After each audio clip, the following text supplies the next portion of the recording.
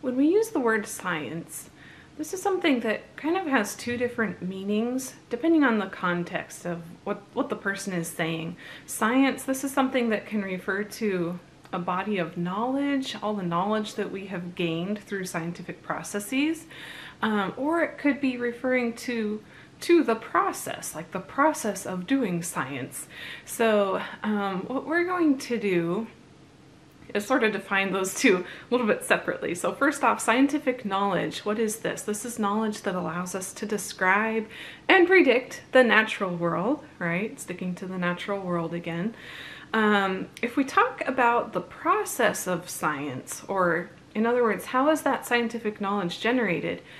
That involves a very specific series of steps. And this series of steps is called the scientific method. And you'll need to know these steps. So we're going to take some time and just walk through them here. This is a series of steps, the scientific method. It's a series of steps that helps us to accumulate information that well, like it says on your slide right here, is free of bias as much as possible. So it's sort of like trying to just directly gather information without influencing with interpretation. So we don't want to insert our own interpretation into things. We want to just sort of take things at face value in science. Okay, so the process of doing the scientific method goes something like this. We would start off by making some sort of an observation. And so another way to say this is just kind of, you notice something about the natural world. It could be something you find kind of interesting. I'm going to go with the example that our textbook uses. So an observation and a generalization might be something like this. We observe that rats, given a particular drug, tend to have lower blood pressure. Their blood pressure is lower than other rats. If we measure and compare those numbers, rats that received the drug have lower blood pressure. Okay, so that's an initial observation. And the generalization that we might say is that this drug, whichever drug we're talking about, this drug tends to lower blood pressure. We might say in mammals, because rats are mammals. Okay, so we might be a little bit specific there. But that's our generalization. This drug tends to lower blood pressure. After that, what we would do is form some type of a hypothesis. What is a hypothesis? A hypothesis is a proposed explanation for something. And we don't actually know if it's true yet because we haven't tested it. It's just kind of an idea that we're gonna put it out there and then we'll go on and test it. Okay, so this is a hypothesis. Hypothesis. This drug that we were talking about, this drug would be an effective treatment for high blood pressure in humans. Okay, we haven't tested that yet. We're not sure if it's true, but it seems like a logical idea. So that's our hypothesis. Next up, once we have that hypothesis, would be to make a testable prediction. Let's make a prediction. If we run an experiment on humans, what would we predict to happen? Okay, so the prediction could be something like giving 10 milligrams per day of this drug to people with high blood pressure will lower their blood pressure within 1 month. Okay, so notice how specific this is. We're saying how much is going to be given. Giving 10 milligrams per day of this drug will lower their blood pressure, I'm having trouble saying that today, blood pressure within 1 month. So we're being really specific. We've said how much of the drug and what time span we're looking over. So that's a prediction that is very testable, right? We can run an experiment and see if that prediction comes true or not. So after the prediction, we would go on here and actually run the experiment, do the experiment. And this is just the experiment that's based on your prediction. So actually go and do it is what this part is all about. Once we do the experiment, what we would come to next is sort of interpreting the results of the experiment.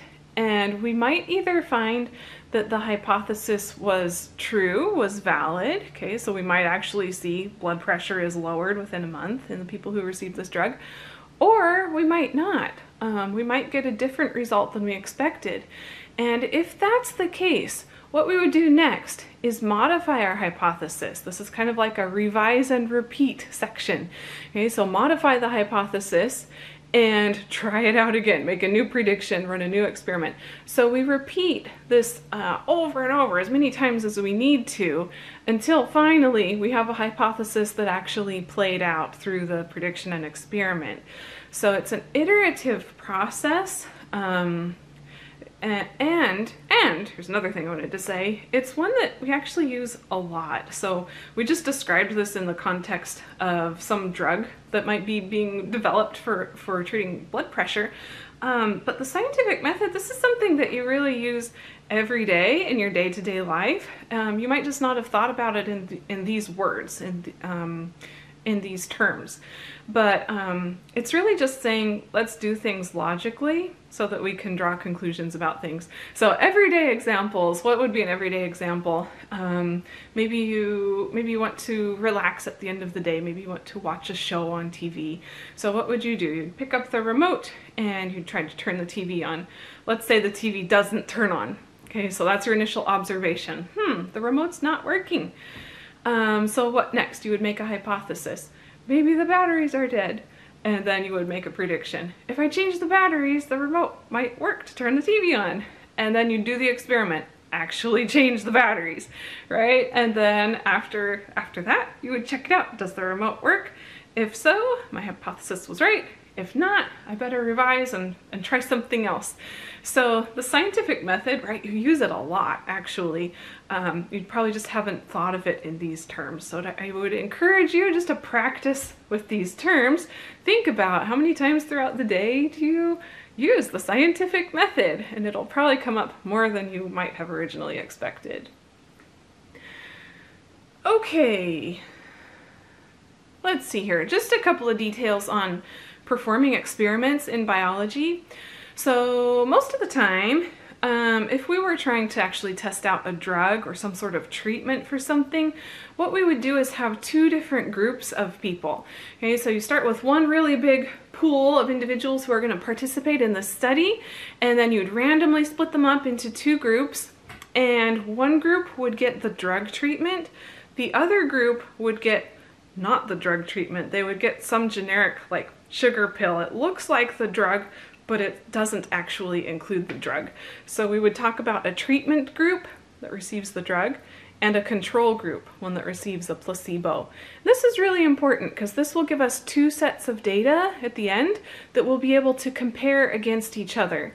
Okay, so in the end, we would be able to compare, are the blood pressures significantly different in these two groups?